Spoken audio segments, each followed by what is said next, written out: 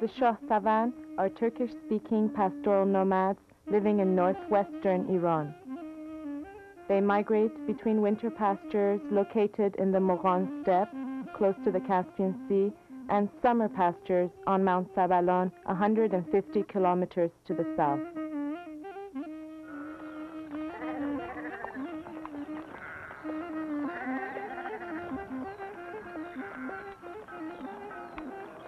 The population of the Shahsavan is estimated to be 120,000 people. Of these, only 32 tribes, about 40,000, migrate every spring and autumn. Each tribe is divided into units of about 20 to 30 families who migrate and live near each other.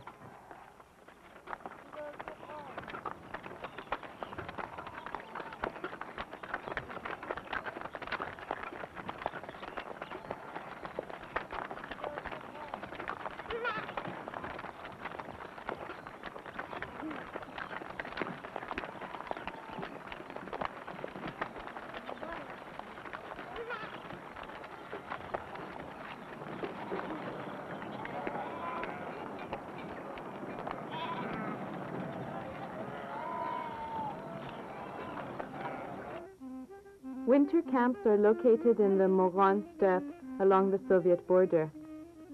The nomads spend late fall and winter in this grassy steppe.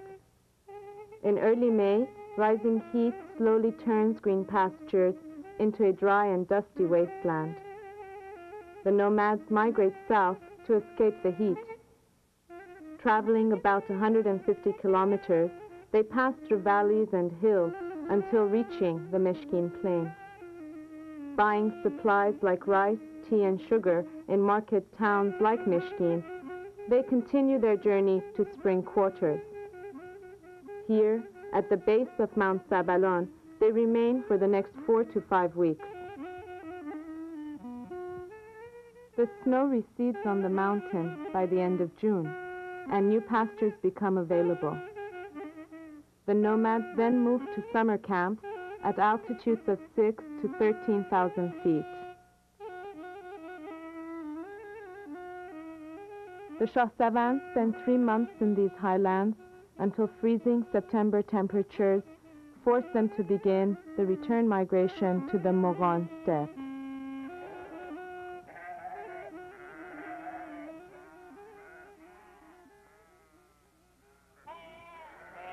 The breeding and sale of sheep is a main source of income in the nomadic community.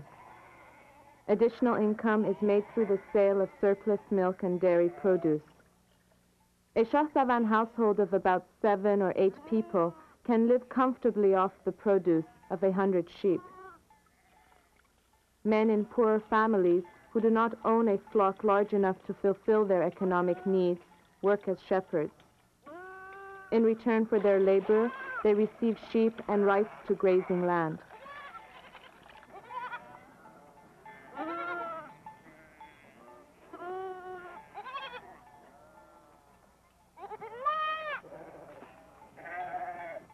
In poorer families, women have the additional burden of preparing food for the families who have hired their husbands.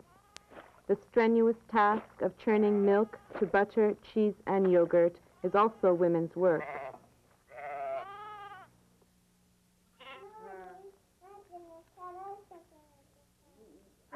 Sexual segregation among the Shahsavan is strictly enforced.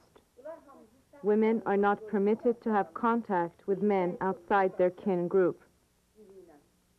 Until the birth of their first son, younger women must cover the lower part of their face. Most women continue this tradition until menopause.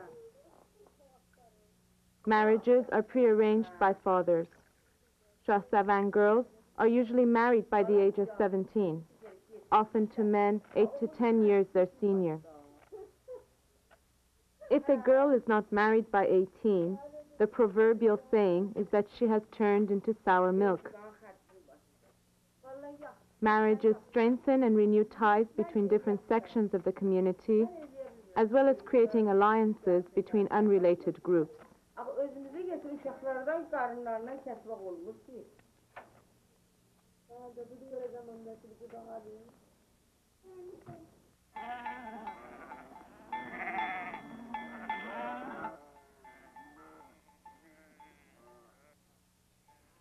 The two most common household units among the Shahsavan are the paternal, where one or more married sons live with their father, and the fraternal, where two or more married brothers form a household.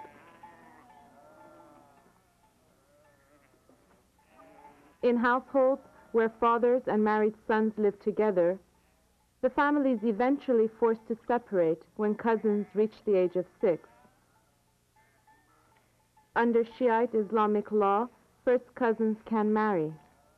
So, they're not allowed to live in such close physical proximity.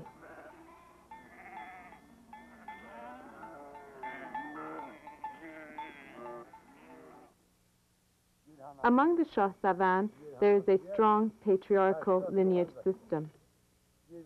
It is expected of the man to obey his father's older brothers, as well as his own older brothers.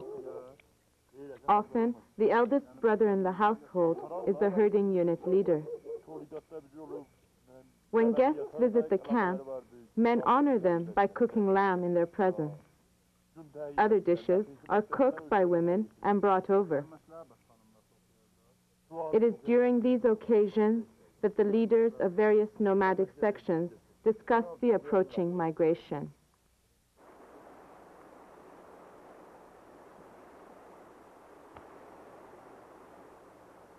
In early May, the Shahsavan begin migrating to their summer quarters. The leaders of each section are responsible for the difficult logistics of moving 40,000 nomads and thousands of sheep.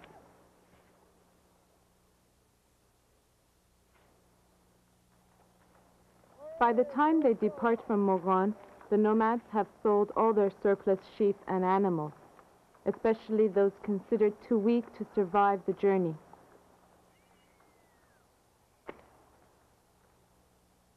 The daily migration of the Shahsavan starts soon after midnight and continues through midday until exhaustion from the heat forces them to stop. 8 to 15 kilometers are traversed daily.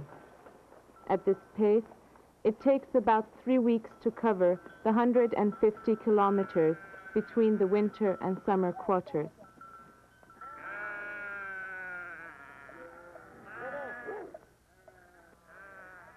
Each day, a familiar pattern is followed.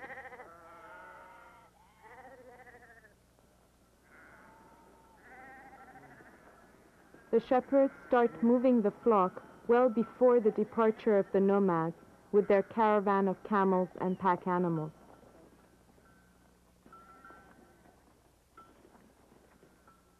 By late morning, the caravans catch up with the flock. 2 men move ahead of the group to scout the region and find a campsite to rent for the evening. Villagers charge an exorbitant price for temporary use of their land. Frequently, the nomads are forced to travel through a hot and endless day before they can find a place they can afford. Prior to land reform in 1962, the nomads traveled along routes where they had the customary rite of passage for 24 hours. Since then, villagers have planted crops right up to the dirt roads, making it extremely difficult to find resting places.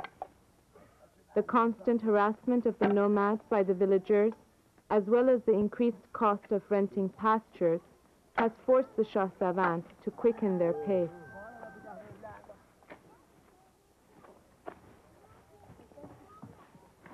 After a location is chosen, there is a flurry of activity, unloading the animals and setting up camp for the night.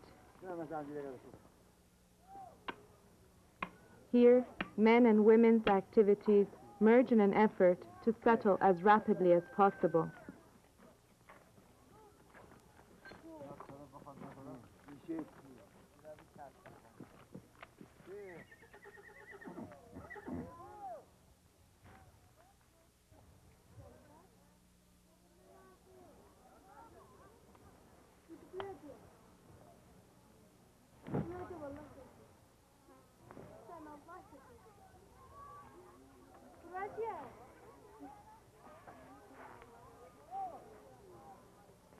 In less than 30 minutes, the wooden skeletons of the Shahsavan tents, which have provided shelter from the elements for many generations, fill the campsite. Rich and poor families coexist in the same camp unit, but they can be distinguished by the size of their tents, as well as the color and amount of felt coverings they own.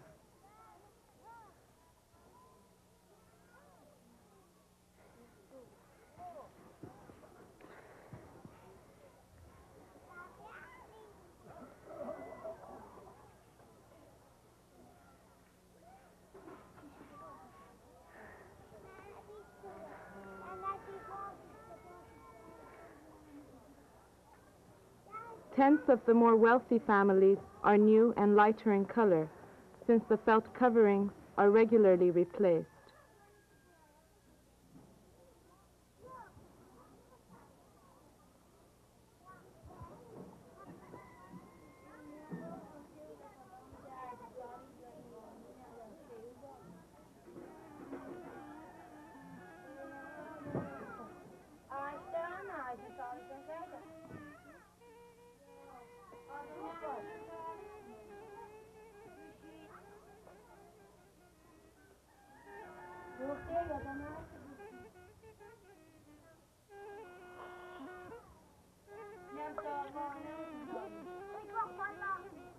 Until the end of June, the Shahsavan stay in their spring quarters at the base of Mount Sabalon, waiting for the snow to melt before completing their journey to the summer camp.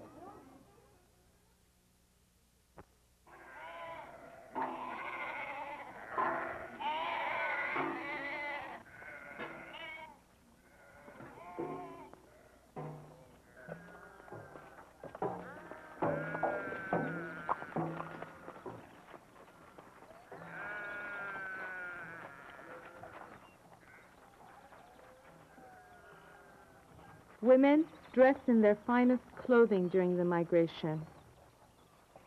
Even the camels are fully adorned.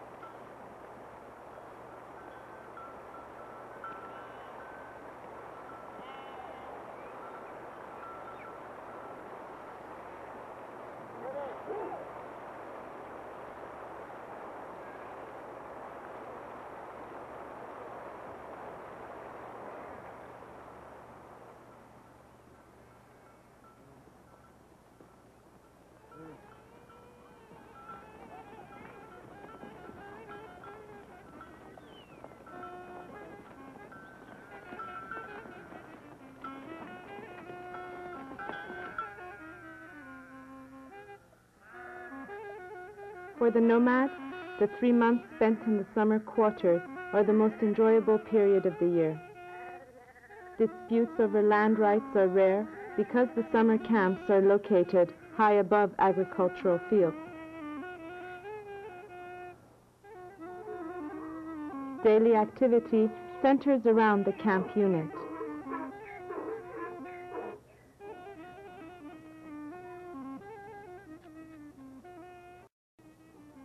Women are busy preparing meals and fetching water, as well as washing and separating sheep wool used for felt making. A major event in Sabalon is the making of felt, an essential fabric for tent coverings, blankets, and floor mats.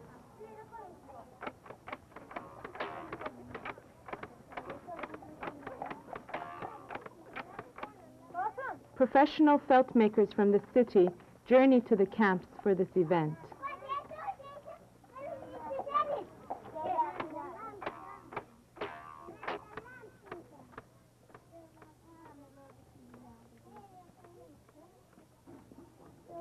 The nomads use their finest wool, taken from the summer shearing, for felt making.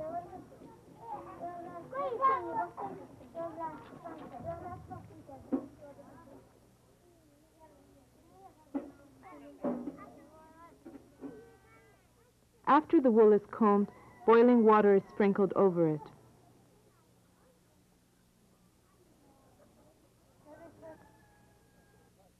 The wool is rolled around a wooden pole, and the ritual begins.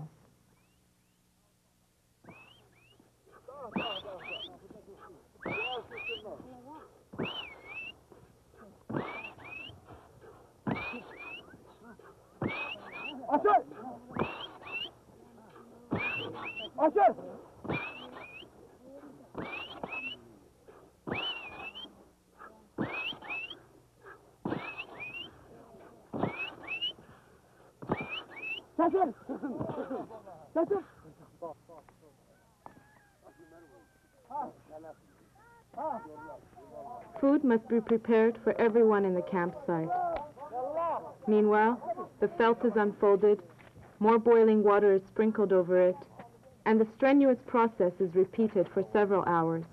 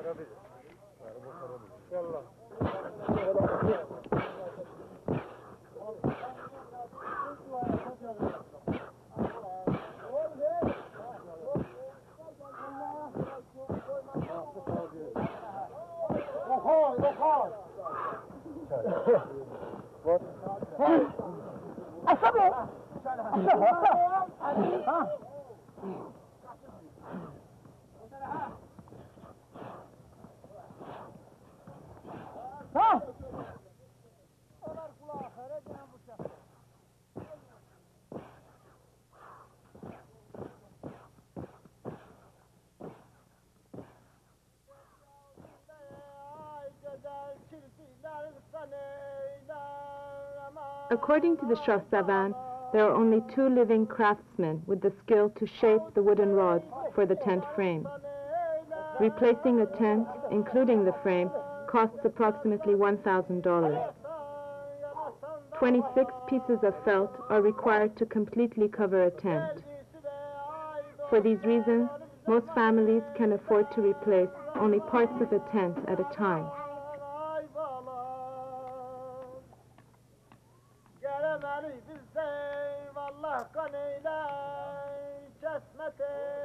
Merchants often travel to the Shahsavan summer camps.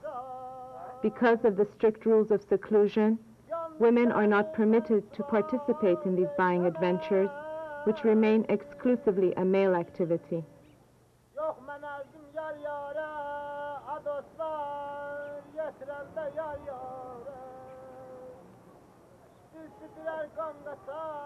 In Sabalon, bread is baked daily, and women work together weaving carpets and caring for children.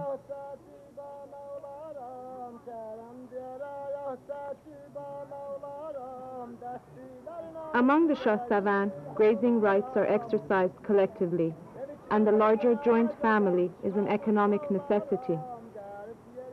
Men make decisions about herding, marketing of the flock, and animal husbandry. Even if personal rivalries exist in the family, partition of the household is postponed for as long as possible.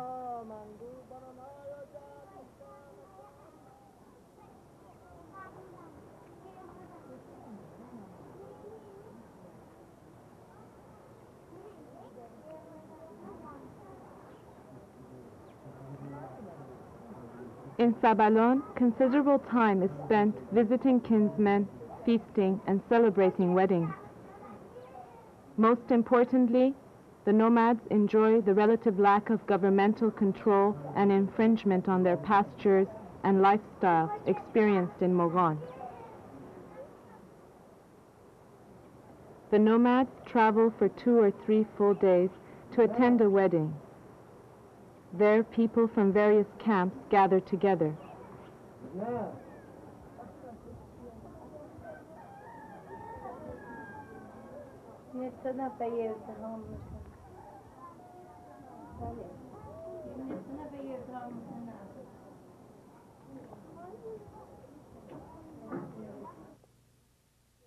For the women, this is indeed a break from their daily isolation.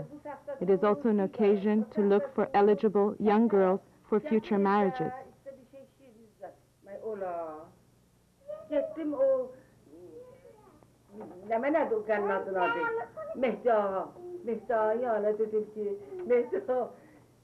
Bu Erzen gelmiyor, o ne bana değil. O da şey tuşağı yaptı, tabii geldi.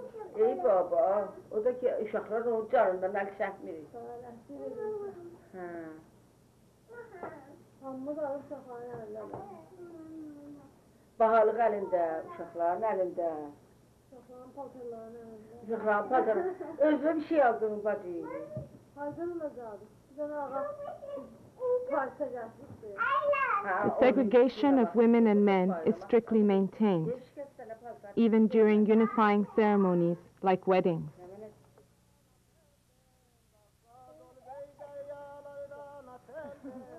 Rahat.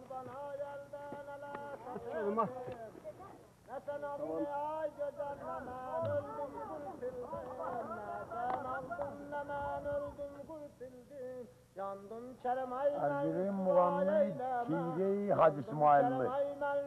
Yani onların için beyleri.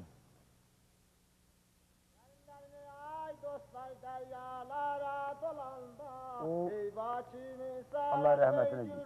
Ondan beri ki Malikiye tarafından gidenden Tire-i Hacı İsmail'lidir. Tire-i Tomağallı'dır. Tire-i Hırdafay'dır. Yetişsin dadıma yeyni zamanım. Tire-i Algullu'dur. Tire-i Muradallı'dır. Muradalı Bey. Gül zaferin başına yaylı attı, gül yaharın kaşına yaylı attı, gül yaharın kaşına. At getirin gül gelini mindirek, at getirin gül gelini mindirek, gül getirin diladarım dindirek, gül getirin diladarım dindirek. Başı vatanım kayanım kızı, başı vatanım kayanım kızı, yerim mırad sanki bin yıldızı, yerim mırad sanki bin yıldızı. Kardeşim aldığı bir tayfa kızı, kardeşim aldığı bir tayfa kızı, yay kimi taştırıyor kimisiz, o güllü kampanimiz amalıdır. Evlerinin dalı gaya, evlerinin dalı gaya, gayadan bakarlar aya, gayadan bakarlar aya. Bizim gelin ağlamaya, bizim gelin ağlamaya, onu da baha değiller, onu da baha değiller, kardeşe da baha değiller. In September, the cold weather in Sabalon forces the Shahsavan to begin their return migration to the winter quarters. Favorable weather allows longer hours of traveling each day, and the return migration lasts 2 weeks. Since the 1960s, the nomads have experienced a period of irreversible change. Over 2,000 households have had their winter pasture lands in Moran confiscated. Thousands have been forced to add farming to their pastoral economy. Many have become sedentary farmers, selling off their flock and abandoning their nomadic tradition. The nomads face an economic dilemma. The price of their products, especially sheep wool and dairy produce, have risen very slowly, while the price of purchased commodities has increased sharply. Camel caravans, the age-old pattern of migration, are being replaced by truck and car migrations. The paradox of modernization is very real among the Shahsavan, who try hard to foster and protect their rich heritage and tradition. On the one hand, they hold the settled life in contempt. On the other, there are multiple pressures to settle them, not the least of which are efforts of governments to control them. One-sided though it may be, the conflict rages to this day.